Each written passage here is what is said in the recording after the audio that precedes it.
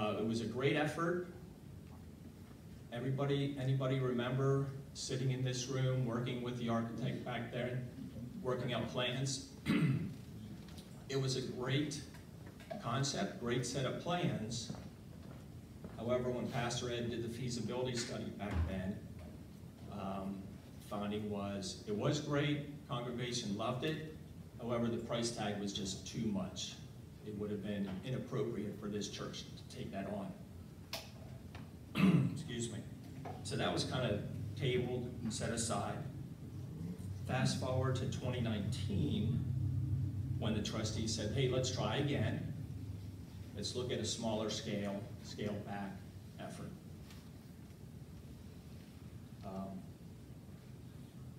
So at our 2019 church conference, one of the items on the agenda was to vote for a resolution to look at this on a smaller scale back project. Anybody remember that? 2019? Here's the resolution. Can everybody read that? Let me read it for you. At least the next to last paragraph. Be it resolved that the trustees are hereby authorized to proceed with the process of inquiry to include a team of leaders appointed by the trustees and Pastor Keith Boucher, and to utilize the services of Dimensions 4, Pastor Ed, in order to explore the potential for any necessary and required renovations and new construction, with findings to be reported to the trustees, the church council, and the congregation, in keeping with the disciple of the United Methodist Church. And be it further resolved that the process will authorize the trustees to continue conversations with an architect for limited concept drawings, and will include a consultation process with the congregation no later than March 15th, 2020. We're a little bit late on that. And there's a reason for that, which I'm going to get to. So that was back in 2019. It's now 2023. The exploratory team was convened, had some really good members from our church serve on that. So if you see your name down here at the lower half, would you please stand up just for some acknowledgement?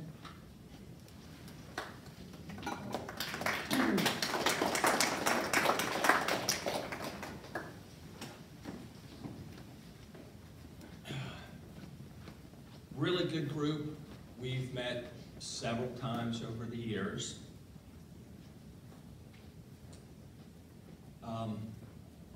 This was kicked off in 2019.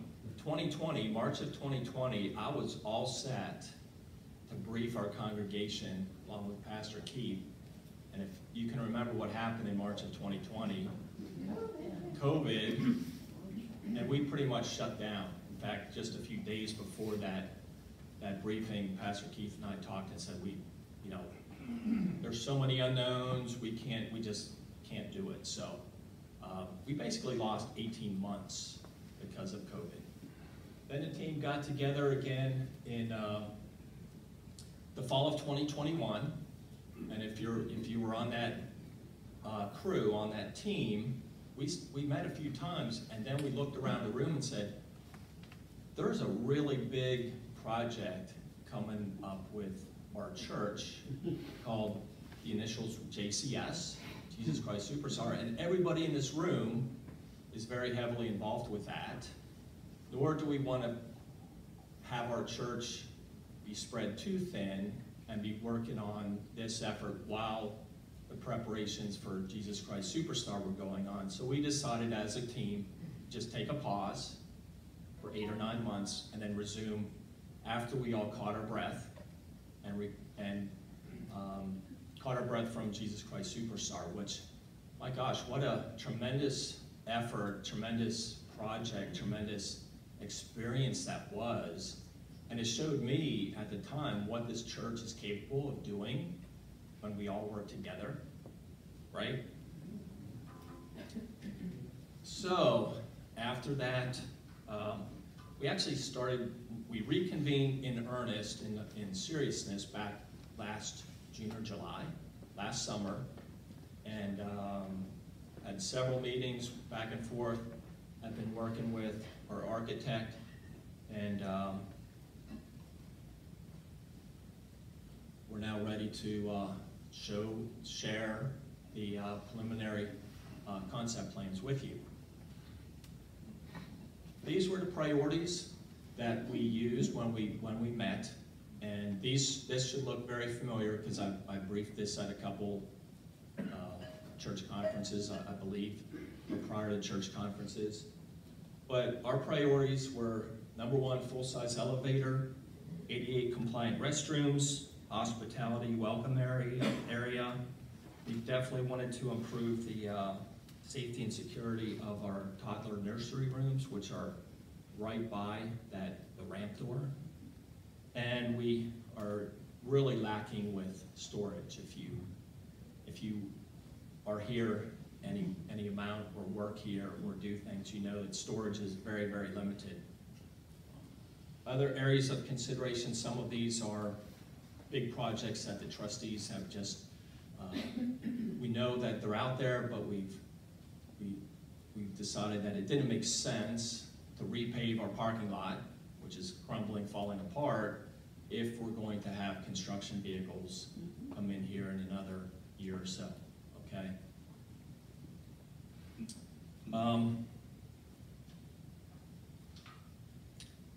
About a year ago, I'm thinking, the church council did a survey asking the congregation, what do you think about our church? What do you think about our facilities? And these were the summary results. Interesting, almost everything on the feedback summary matched up with what the exploratory team was working with. Need more space, nursery at the front door, accessibility, elevator. Thanks, Siri. So everything there, almost everything there matches up with our condensed list of priorities. Okay, so that gave us a really good feel that, hey, our team was matching up with feedback we got from our congregation. So, like I said, we have been working with the architects since then, and with that, I'm going to turn it over to Scott Graham, who is one of the principals from Muhlenberg Green Architects. He also is the president of the firm, so I'm going to turn it over to Scott. Thank you very much for coming here this morning and being here, and I'll turn it over to you.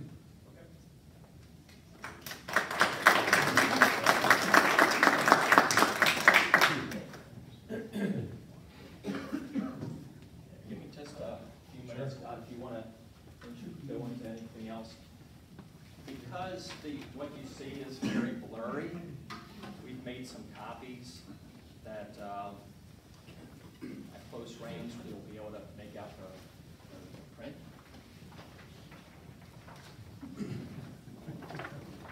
And it's two-sided, so one side is the upper level, the other side is the lower level.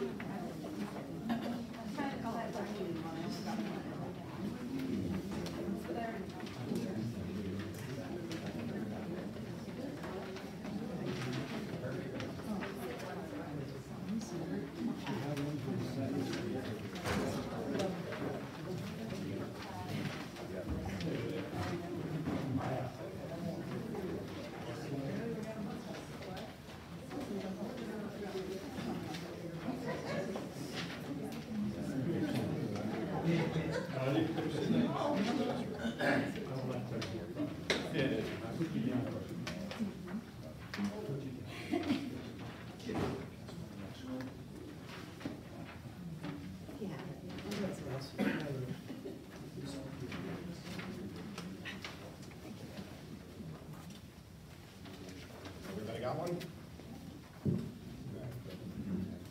So thank you, Randy, for the introduction. My name is Scott Graham. I am one of the current partners at, we're going by Muhlenberg, or MG Architects now. We are formerly Muhlenberg Green. We have been, oh, sorry.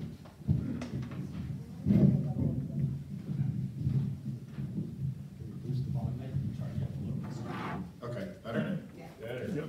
All right, so I am one of the current 3 partners of Muhlenberg Green Architects, or MG Architects as we're going by now. We have been in continuous operation since 1920. So we are a general design firm. We're based in Wyomissing, Pennsylvania, just outside of Reading. I took over this project, call it winter 2022. So I've had a chance to become familiar with the building and the work that's been done to date as far as the Phase 1 master planning. We've continued to develop it in the last few months to present, develop what you have in front of you. It is based off the findings and design efforts that were previously carried out since 2019, right? So, to jump right into it, the study was based on the findings of a committee-based approach for the church to identify the needs that Randy went over. So hopefully we are satisfying all of them and generating some great interest for the project. To briefly run over them, first theme being an improved entry and welcoming sequence for the church. We have a grand front facade that probably gets utilized very little compared to the back. So what we'd like to do is add some curb appeal to the functional entrance to the building. Make it accessible. Obviously, there are some gestures for accessibility, but it's not currently code compliant, and I'm sure it's presented challenges to the congregation in the past. We're going to create a new covered portico, probably redo the roof line. Some of this is going to be altered, or some of the updates are required just to accommodate the new proposed elevator off of the front lobby. And we want to pay a lot of attention to just functionality and that entry sequence, making it a welcoming experience for the congregation and its guests to come in. Accessibility, as Randy touched on, is a big one in the building. Design approach for accessibility in the 50s is a lot different than it is now. So our design concept, number 1, includes a new modern elevator that I think people will be comfortable getting into, especially if it's more than one person. And really focusing on having all congregants be able to utilize as much of the facility as possible. There's no-go areas right now, just based off built-in restrictions, so not every area in the building is going to be fully accessible, but we're going to try to make as much of it as possible, as well as not necessarily being dependent on an elevator to do it. So one of the new additions for anybody that may have been privy to the previous Phase 1 designs is a comprehensive landscape of the southeast corner of the building over here to create an on-grade route to traverse from the south end of the parking lot down to our new hospitality and flex use areas. As well, just creating some modern accessible restrooms that everybody can use, meeting current accessibility standards. Touching on security and life safety, big thing, more on-grade access, that counts for egress from the building as well, not just utilization of the building by all.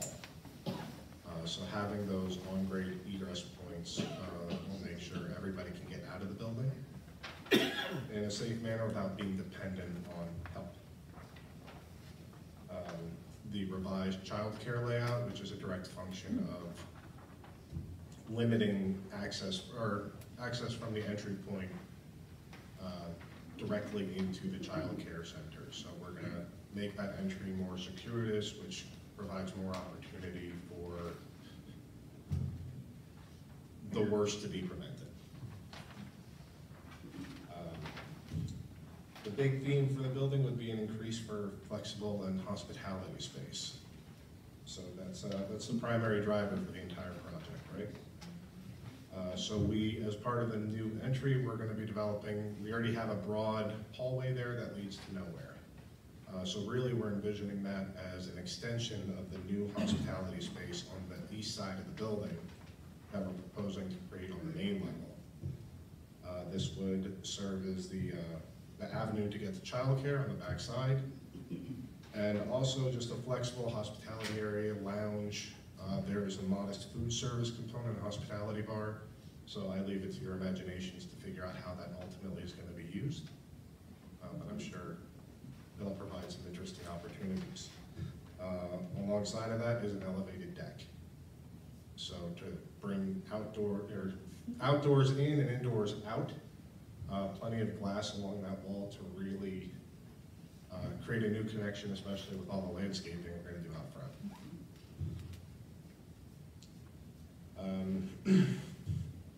So along with that renovation comes the creation of a new flexible space, the lower level, pretty much right over here, which will, again, use your imagination, but a good multi-purpose space, you know, providing an additional venue, perhaps outside of this room, maybe more of a softer look. So who knows what's going to happen in there. Rehearsal space, it's adjacent to the music room. I hear you guys are kind of big on that. And again, finally, this landscape plan and the green space we're going to be creating. So along with this circuitous or serpentine pathway, which will be accessible, we do have the opportunity to create some nice lawn areas. So again, I leave it to your imagination to figure out what you're going to do with them, but at least it'll be some place to have programmatic or program functions outside. And again, the multi-purpose room onto the lawn, that's, we'll try to make that as open as possible to create some nice vistas out of the space. And then finally, just I'd like to reiterate that we're trying to work towards providing as much flexibility and functional space to the congregation as possible.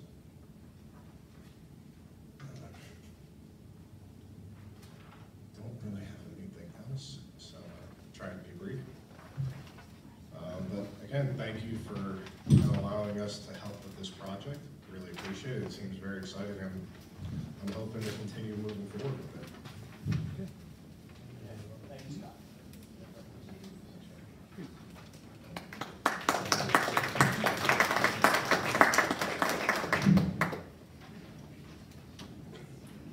Yeah, thank you again, Scott.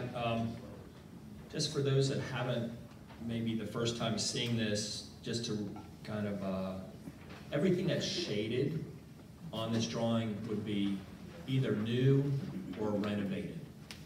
Okay, so we're not looking at doing the whole church. We're basically looking at, if you look outside these first two windows, that would be a new, it's called lobby on your plans for the lower level, but that lobby is basically a new room that, as Scott said, could be used for a multitude of things. Small groups,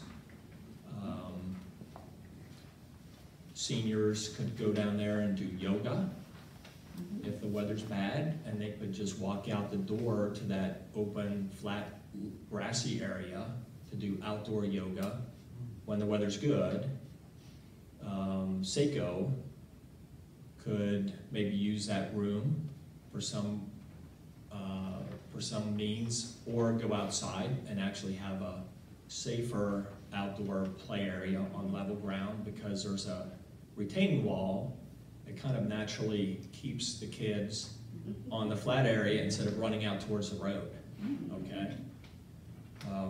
Or small groups during summer theater could meet outside or on the deck or upstairs in the hospitality area. So I'd take this home and think about all the things that could be done with those areas.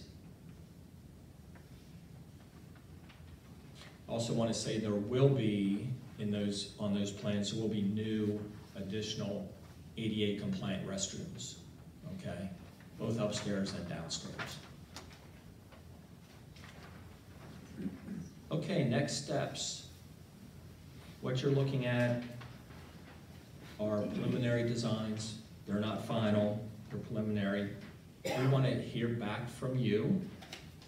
So take the plans home, have a look at them, and you'll have an opportunity to let us know, let Pastor Ed know in the coming weeks or coming months, what you think, what you like. And if you don't care for something, let us know that too. But I think you're gonna see that it's pretty exciting and a lot to like about those plans. The exploratory team will continue to work with Pastor Ed, working to build a case of support document, and this will allow Pastor Ed to determine how we move forward as a church. So, having said that, I'm going to turn it over to Pastor Ed for his portion. You shortened your time down to 2 hours. Okay. All right.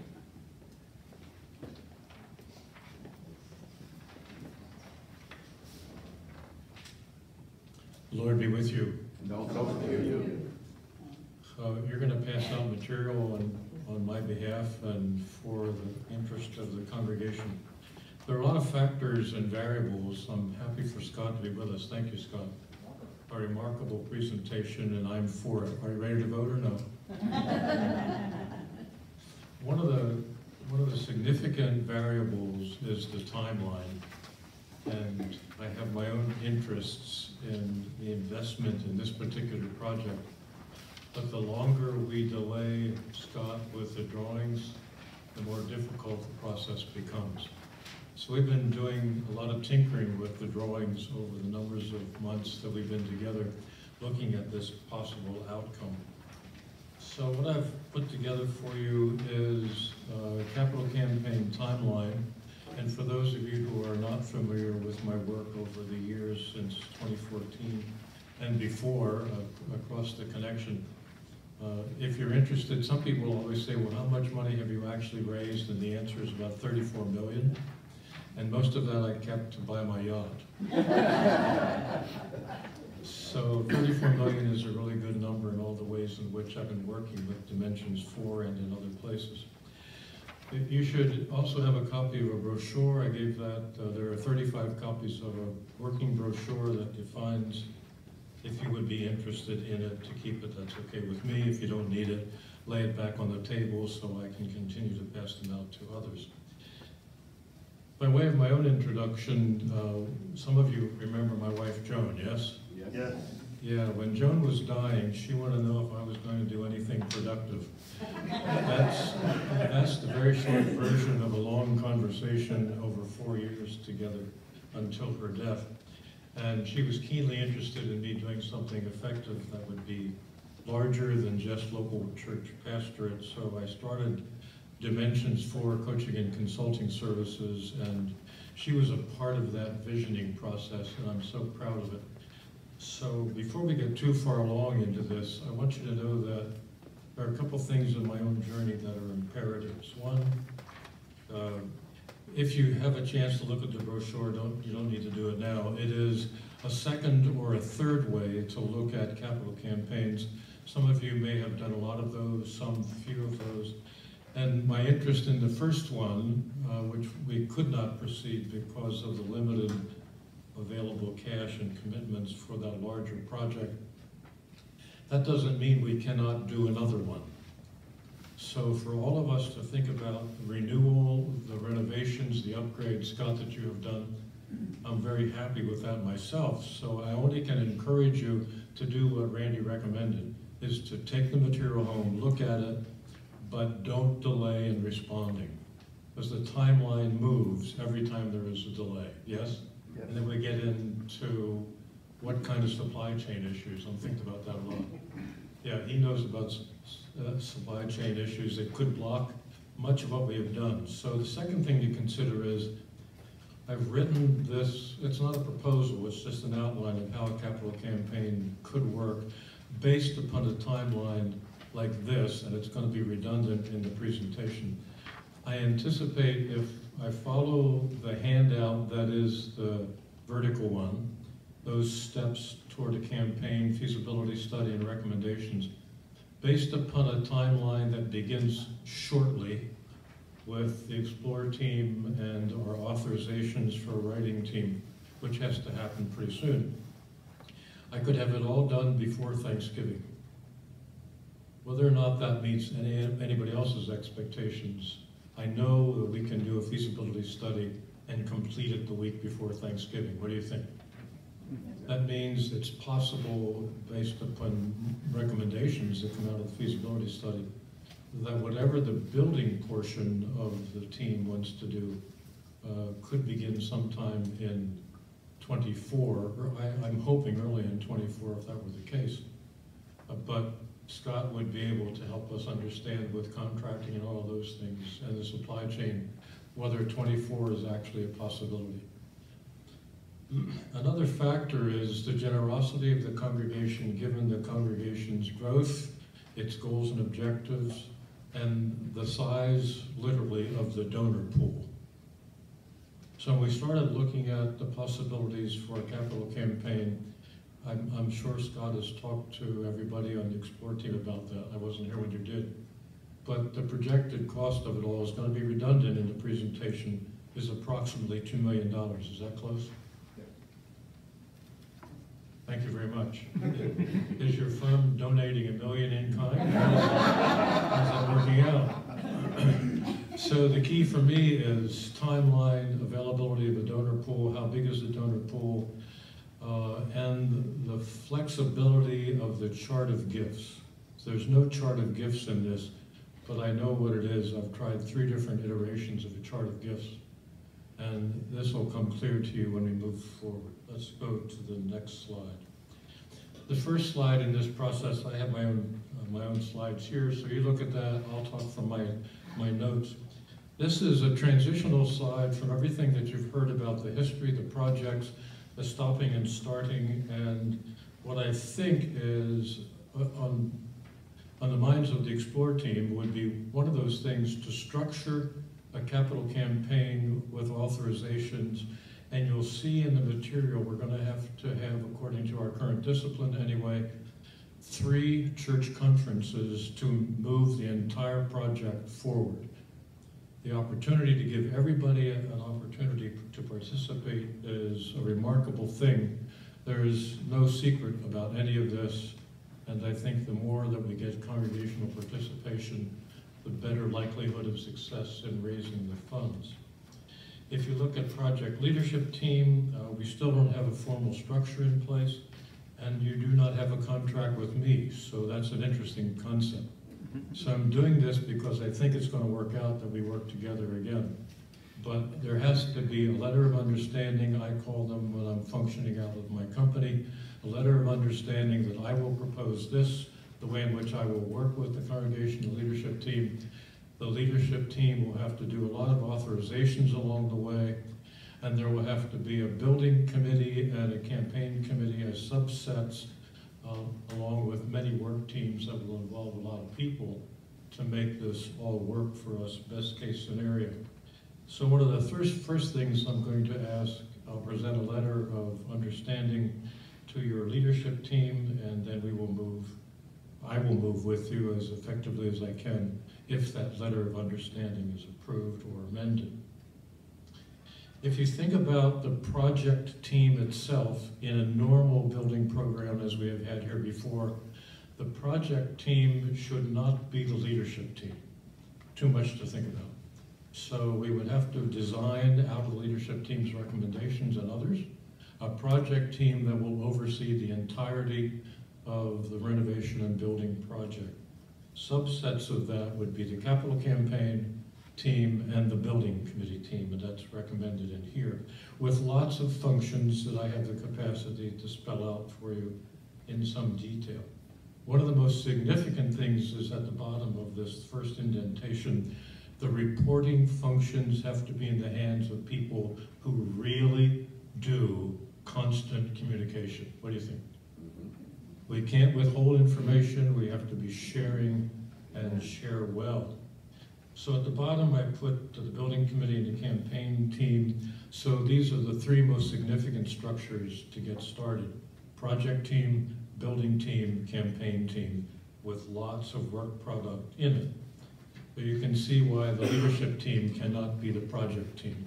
That's going to be a whole separate set of laity and the pastors and staff that are assigned or volunteer to any particular thing, members of the congregation who have keen interests in either of those three structural bases, and then the subsets that will enlist others. Next slide, please. Beginning a capital campaign, depending upon you're following the screen or the handout, the first step for me after a contract letter, so to speak, would be, and we have worked on nominations for a writing team, to put together a case for support. So anyway, anybody who raises money does this in significant numbers, of course, is to prepare a case for support. That is not an easy project. So we have a number of people who have been assigned or volunteered to help me write the case for support. The case for support cannot be a combination of voices. We gather data, we put the data together, and I will write the case for support out of the data in one voice. Make sense? And I'm happy to do that, and I like to do it. The data gathering is already underway in anticipation of us at least writing a case for support and moving through the processes to a place where the feasibility study is completed. So that's a lot of months. So my aggressive timeline is to start almost immediately. We're going to have to have a case for support anyway, but it's a very important thing, redundant, I know it. The quicker you get feedback from the drawings, the concept drawings, the faster we can move. What do you think? Yes, did you get that? Yes. What did I just say? Move fast. Move fast. Yeah, you see what happens when you don't have one voice? The quicker we move on your recommendations, don't take more than 2 weeks. At the end of 2 weeks, if there's no feedback, I think I would be ready to do the case for support on these concept drawings. So thank you again, Scott. Good work. The data gathering begins with the material we've already had for the first project that we could not proceed with prior to COVID. That data is still relevant in many ways because some things have not changed. On the other hand, you are not the congregation that we work with in its entirety the first time around. Things are very different, yes? So I'm thinking about the implication of lots of things, and you'll see this as we move quickly through the rest of this. Now look down at the third bullet. The case for support contains definitive material essential to support a feasibility study process. We're not building anything yet.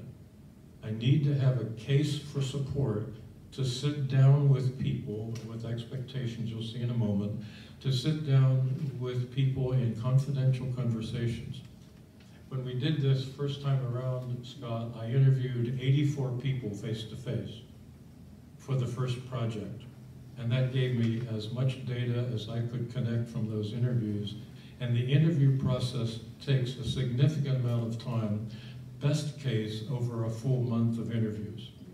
So I'm going to do those here in the building, and I could do some by phone, but I don't want to, but I could if people are in Nebraska or someplace hiding out somewhere. And then I could do them also in small groups, but that's not as helpful. I really do enjoy personal interviews with all of the donor suspects at the current reality. This definitive material is presented in exactly the same way to every interview, in exactly the same way, with the same questions being asked of everybody, with no variations in the questions. That way I can guarantee, to some way, the extent of the responses, and then eventually the case for support will be finished and the process for moving that forward. One of the things we do not have is a theme for the capital campaign or a theme for the whole project. That's a very important consideration. So the writing team will be charged with coming up with recommendations, plural, of a possible theme for the case for support and the entirety of the project. Now, when I think about what it means to do something on behalf of the finances, I mentioned the case for support. Redundant, but I'm going to do it again. We already have $500,000 toward the goal of $2 million. That means the fundraising portion of the campaign is how much money? 45. Yeah, some of you aren't clear about that either, so one voice is going to be a nice thing. So the goal is to raise $1,500,000. And my own mind is about contingencies, but I'm reassured that contingencies are in there. I'll hedge my bet and say I'm going to win that argument. But just think about cost overruns and goal creep. Where's Scott? Goal creep is a very important process when congregations start looking at drawings. Oh, why don't we just add this? That's only 100,000, and it just goes like that. Yes, David. How long did it take us to get to 500,000? It's largely a gift. Gift. It's already there. I'm sure it's secure. The trustees know about it. The leadership team knows about it. Randy knows about it. So that's not something since the last thing that we. That's been here. It's been here for a while. Yeah. How long? Some has been here for a while, and some is within the last year or two. Okay, so we have $500,000, and that's secure. Yes. Yes. Yep. Yep. I've invested that in my company, so I'm really flourishing. All right. So financial goals are clarified. Now, here's the risk-reward factor. In the ways in which I've learned how to do chart of gifts, this is a very important thing, and it's related to this slide. If we are attempting to raise $1.5 million at what I would describe as a 50% chart, the lead gift would be 50% of 1.5 million, or 700 and how much? 700,000 plus. Who here is going to give that $700,000? Raise your hands. Thank you. Precisely the issue. Whenever the lead gift is less than half of the goal, the pressure in a chart of gifts moves down to smaller donors. You follow me? That means at the bottom of the list, we have to raise, toward the bottom, a significant amount of donors from the donor pool to raise the balance unfunded by major donors. And that's one of my biggest concerns, and that was one of the real concerns the first time around. We could not find an adequate gift to cover at least 50%. So I've done a 50% chart, a 40% chart, and a 30% chart. If we can't raise a 30% chart, we're going to be in the same boat that we were before. So I'm very transparent about this. This project is dependent upon significant generosity. One, to the operating life of the church. Two, to the capital campaign. We cannot undercut the operating life of the church and move money out of our weekly giving into a capital campaign that threatens the future of the congregation. So those are things that just off the top of my head are very important for you to understand. Are you okay so far? Mm-hmm. After my report is done, then Randy's going to host Q's and A. Q&As about any part of this whole process. I drew upon Mr. Wesley's good ideas. Do all the good you can for all the people you can, and that runs on a little bit in phrase after phrase. But it seems to me that the whole project itself, no matter what the drawings look like or we eventually want to do, we are still attempting to do two things. And Keith mentioned it earlier. We are a missional congregation, and our facilities are not only for ourselves.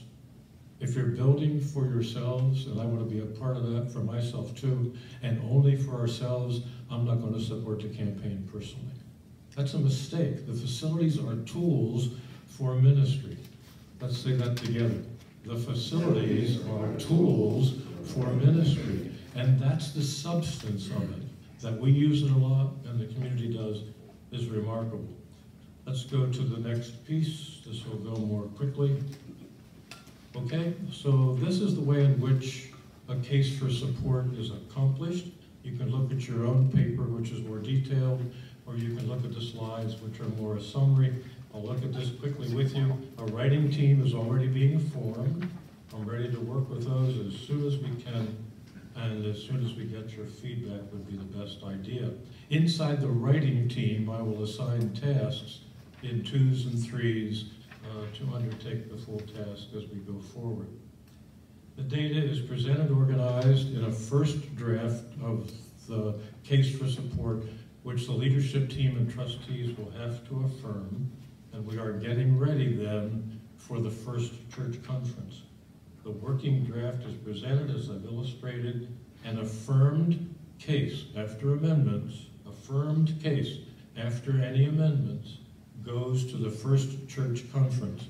In my own timeline, based upon certain variables, I expected or would hope for that first church conference would be the end of August or early September.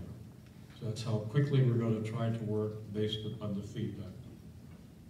If you go to the next slide, after the case is affirmed, a feasibility study is launched. So you have to give permission as a congregation to launch a feasibility study. So that happens in the first church conference. A case is affirmed and the congregation authorizes a feasibility study with all the implications of what I outlined earlier.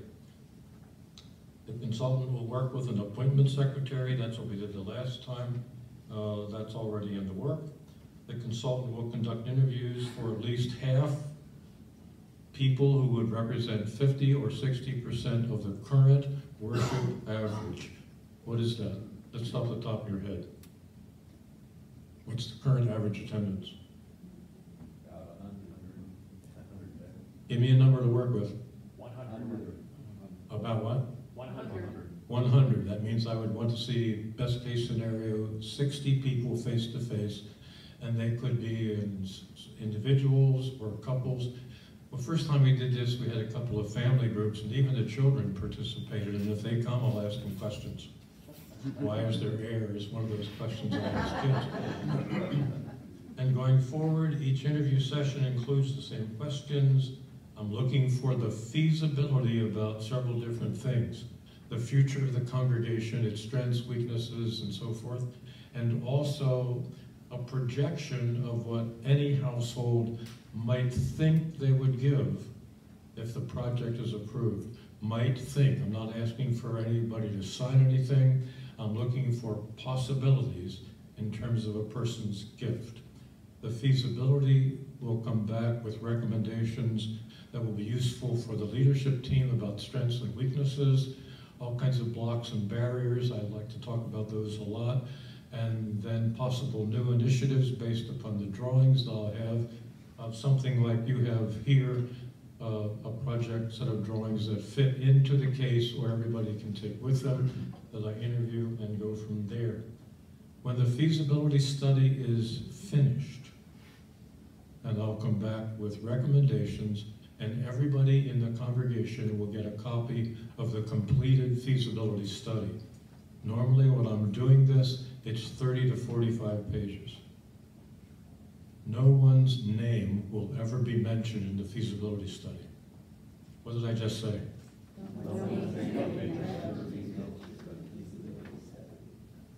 Even then, you're not even sure. So I want you to think clearly about this. The only way I have names is on the appointment list.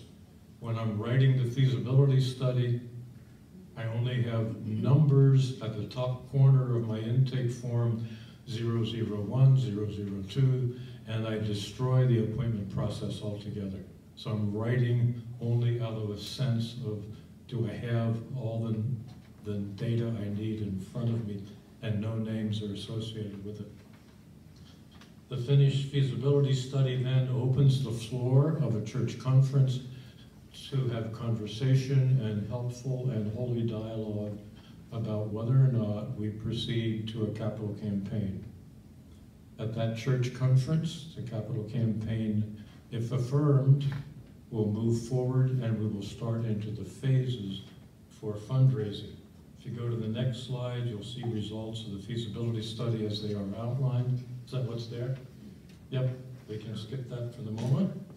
And then go to general results from the feasibility study is the next slide. I think this is moving along okay.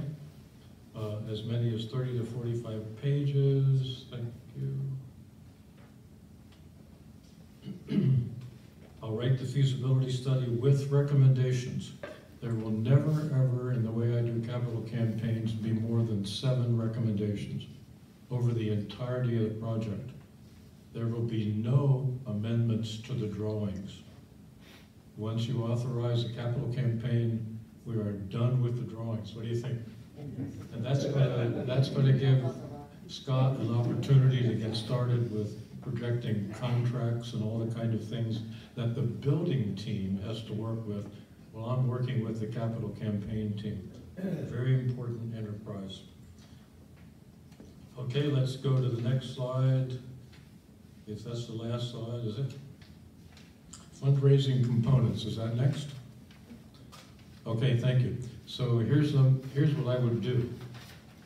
Based upon what we believe to be true about the feasibility study and the projections, we will begin then the formal fundraising component with covenant cards or commitment cards. I don't like the word pledge cards at all, because pledge cards, these have been tested in court in the country, pledge cards signed are a legal binding document if it goes to the courts. Seriously. So I don't use the word pledge, I use covenant or commitment. And in the Christian community, covenant is a much better word. I covenant to do this over how many years? This actually, for the building side of it and the finance side of it, for the leadership team and everybody else, creates a paradoxical issue. Well, I pretty much know what I'm going to do in terms of how I can support the campaign. If I make a covenant and I sign that covenant, how many years will it take me to pay that goal off? It's a serious matter when it comes to financing the actual campaign. Scott knows this from many other opportunities. We're going to have to find a vendor who will loan us the money because the campaign commitments don't come in all up front. So on the leadership side of the church and the trustees and others, we have to think about how are we going to finance the construction project so we can actually get started with it whenever in the timeline we choose to get started with it. And as I said earlier, many variables about that. I projected 2 things here. One, who remembers John Nepley? When John Nepley and I were working on this kind of thing, we always had an early bird campaign. So in some, I was able to say, or he would stay in front of the congregation, say in front of the congregation, this is the commitment of the leadership team in summary, not without any names. Everybody knows who you are anyway, but without any names or individual commitments.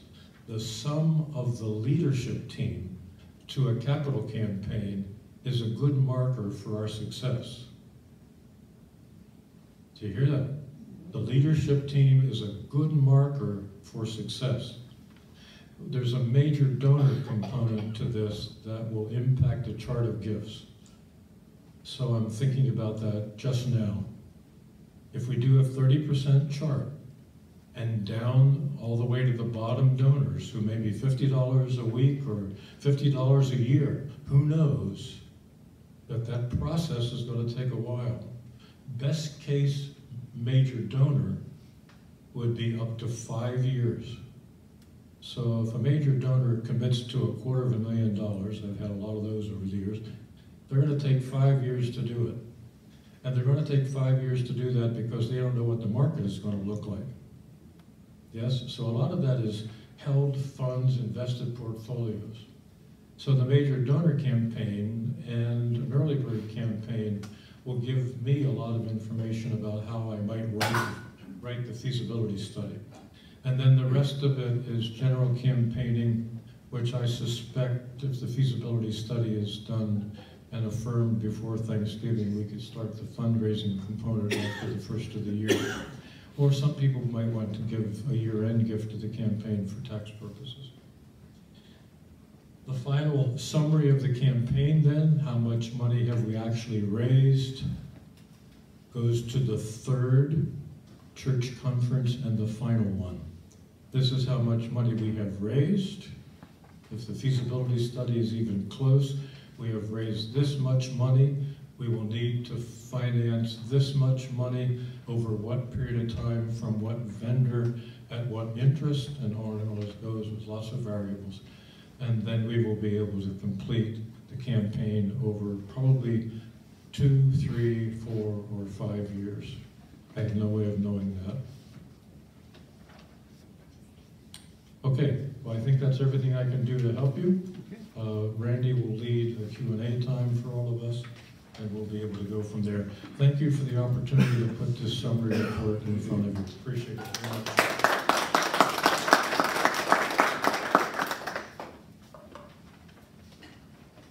Thank you, Pastor Ed.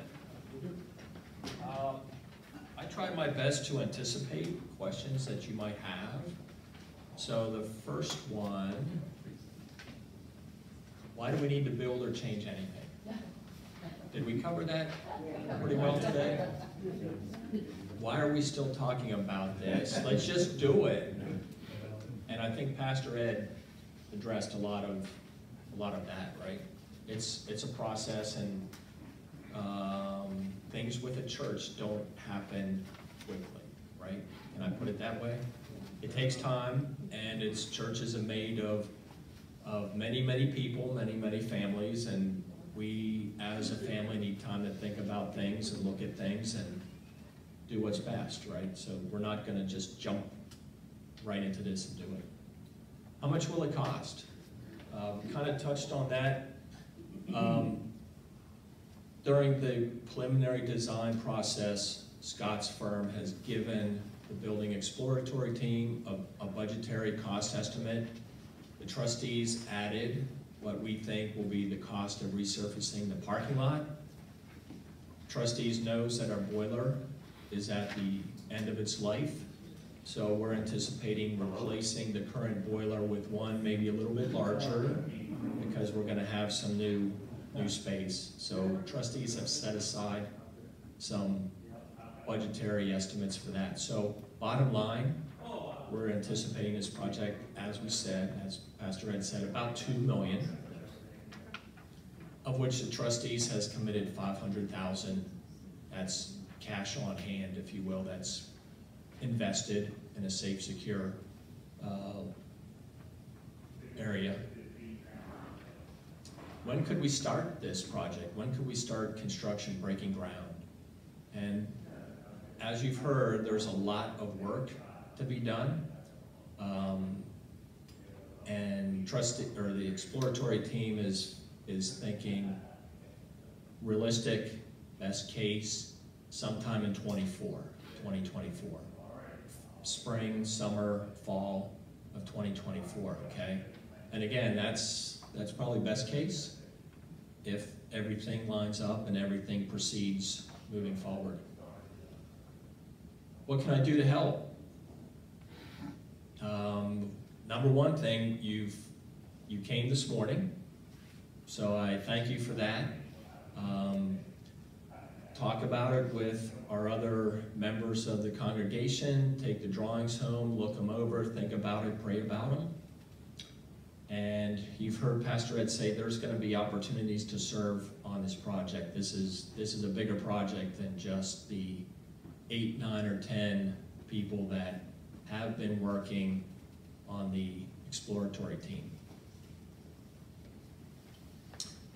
So that's all I've got. I will entertain some questions. It's like 10:20, so Pastor Ed, thank you for condensing your 3-hour talk into 30 minutes. Any other questions? Yes? I have a question. I'm sort of ignorant about how to get together financing, but I know that the churches are non-profitable institutions, correct? Can churches apply for grants for projects like this, like from government grants, like the senior center does? The senior center is a non-profitable institution. It's allowed to apply for grants to do some of their projects. Are we permitted to do that? That's a very good question, and frankly, I do not know the answer. I mean, I know nothing about how to do it or anything like that. I just know that it happens. Yeah. Anybody know the answer to that? Yeah. GJ? So in my experience with LifePath on stuff like that, I mean, basically as soon as you say Jesus, you kind of close that door. There are aspects of it though. Take childcare. We'll just take SACO, and we'll use that as an example. SACO as a nonprofit, but they're not primarily a faith-based organization. They could pursue such funding, and how that could become a component, that's certainly an avenue that could be wandered down. But as a church to go to government for funding, that's pretty much a closed door. There's very, very, very narrow avenues for that, and this, from my experience, would not be one of them. Part of the work of the campaign side is to identify foundations and agencies and others who can make matching grants. Some of those foundations wait till the project is half over, and they will pay off the balance, and it's within their purview to do it. So researching foundations is part of that. So that's something that we would be looking into, other funding avenues. When Pat Toomey was our senator, he and I talked on the phone about a child advocacy grant, and he was happy to have his staff work with me, $1 million grant for child advocacy, and then the government shut all that down. But there are people out there who will talk to us beyond what we even imagine. And as GJ mentioned, some things are closed to us, some things are possibilities. If they are in a case like SACO or Children's Ministries, there's lots of grantsmanship around, but we have to find them. Okay, thank you. Another question? Randy, how would you like to funnel back specific information on the drawings, since that is a 2-week timeline? We shouldn't leave here without an address or a way to get information back to someone. Yeah, good point. Let me think about that, but I do agree that we should be getting that feedback fairly quickly, and maybe that's something we can do a kind of an after informational session. Quick answer to that is that Connie we can gather that information in the church office. You can send it to info@stewartstownumc.org. Subject line, facility, something that. Something, just a subject line would be like facility, whatever, and then we can pass it along to the team. Perfect. Julie? How are people who are not in attendance this morning supposed to know to provide feedback? Are you providing them the schematics and information somehow to get that? Yeah, we can do that. We can put the briefing material on our church website and have Connie send out a email blast that here's where the presentation is, have a look at it, and we're looking for feedback from those folks. Or anybody here can pass the word on. We can do it during worship tomorrow. There you go. Yeah, and maybe have some copies available for people to pick up. Absolutely. Yeah. GJ? I don't have any expectation you would have this information, but I'd be curious to know what, just our annual commitment card campaign has gathered for data and how close we've come to meeting those campaign numbers annually. I'd love to see that data over like the last 2 to 3 years. Okay, I can share that the commitments that we get on the commitment cards are less than 50% of what we receive throughout the year. So we don't have a lot of people making those commitments. However, those that do make the commitments, I would say 90 to 95% meet those commitments. Thank you. So you're saying that of the people that do turn in the commitment card, the response is about 90%. Yeah. We just don't have enough actually turning in Right. commitment cards. Yes. Okay. Any other questions? Yes? Once you start building, how long would it take to complete the building? That's a very, very good question. I'm going to defer that one to Scott. So based on our survey, there are several things that are holding up construction that we found in the industry right now. One of the big ones is electric panel rules. We've been waiting on those for 8 to 12 months on some projects. Unfortunately, pouring through the electric room, the mechanical room, they will need replacement, which means as soon as those boards are, as soon as we've done the engineering for the replacements, those orders need to be put in, even if there's not a permit in place.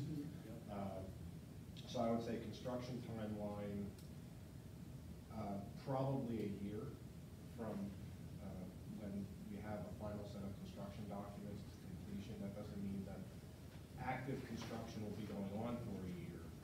I'd say we could probably get that closer to 7 to 9 months. But the big ticket long lead items, mechanical equipment, electric panels, and the elevator. The actual work on the building that will shut down certain areas can progress a lot faster.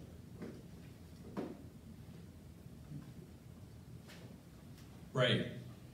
At 1.8 or 2 million, did that include any of the accessories that we had talked about? Yes, it did. It included the parking lot, included some money for a new boiler. Okay. Yes. Yes. Yes. Okay, so, so will it shut down Seiko, will it shut down the senior center and theaters? I'm thinking that's gonna affect a lot of those areas. Yeah, that's something that will need to be addressed. And again, keep in mind the bulk of this work is right outside these windows, okay? And some renovation in this hallway, the hallway upstairs, and I'll call it the ramp door entrance. So, I mean, there's gonna be some disruption. I don't know as if it would actually shut them down. It may mean a different access, or depending on what the time frame is, you know, if the bulk of the construction could be during summer. Seiko is not here during summer, right? Summer theater is. They can be on our lawn, it's okay. There you go. We've done it before, and they're right. But I will say that, I mean, kind of think of this as, has anybody ever renovated your kitchen? Okay, so you know during a kitchen renovation, it's disruptive. You might have to move the microwave to the dining room and use the microwave and maybe a hot plate in the garage, but you make it work, right? And when it's all done, you're like, wow, this is fantastic. So there's going to be a little bit of discomfort, if you will, and these guys do this all the time. So we would figure that out. So the short answer is probably, but it's short term, and depending on what it is, it can be worked around. We should still be electric services. Oh yeah, absolutely, absolutely. Any other questions? Okay, again, thank you all for coming, and I do need to do a shout out to Pat Dablock, who graciously agreed to provide a breakfast. And now that we're finished, you all can check underneath your seats for that lucky yellow ticket, and then come up and get your plate. You know what, before we...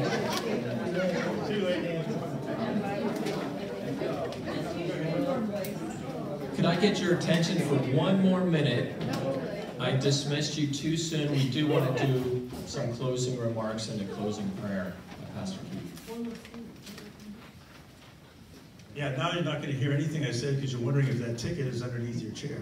So, as I look around, a couple of different things. One is that the generation that built this building is a different generation than we have now.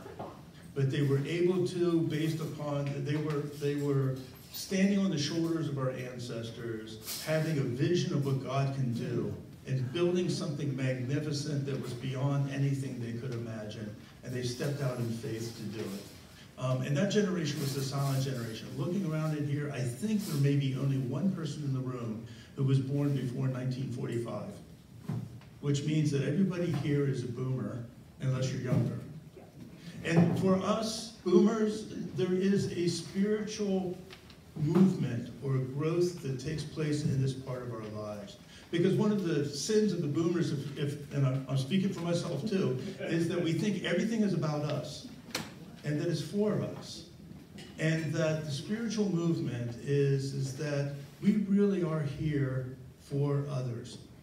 It's not about us, it's about others. And because boomers have a really, really difficult time conceiving the possibility that we will die. We're going to be here forever, right? And we're going to be in charge forever, so we don't think about legacy. That changes. It's not about us, and there is a legacy. What do we do for the world around us and the community around us, and what do we do for the future generations of the followers of Jesus Christ who may be standing on our shoulders as they go forward in faith? So this is a spiritual movement. It's not about a building, it's not about money.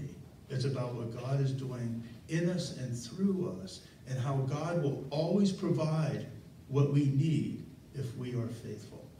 Amen? Amen. Lord, we thank you for this gathering. We thank you for the hearts. Continue to move our heart to be aligned with your heart as we love you and we love others in your name, through Jesus Christ our Lord. Amen. Amen.